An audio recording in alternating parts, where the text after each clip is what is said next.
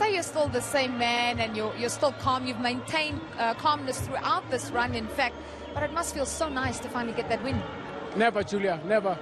Emotional intelligence is something that we have to carry, because the difference between chalk and cheese, much as they are white, is huge.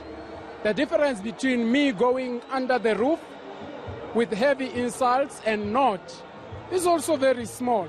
So it should not change how you see things. Just have to keep focus, take it still, don't be excited. We haven't done anything. So we'll just have to go and take 3 points and move on. Thank you, Coach. Good luck in the last game before the break. Thanks, Julia.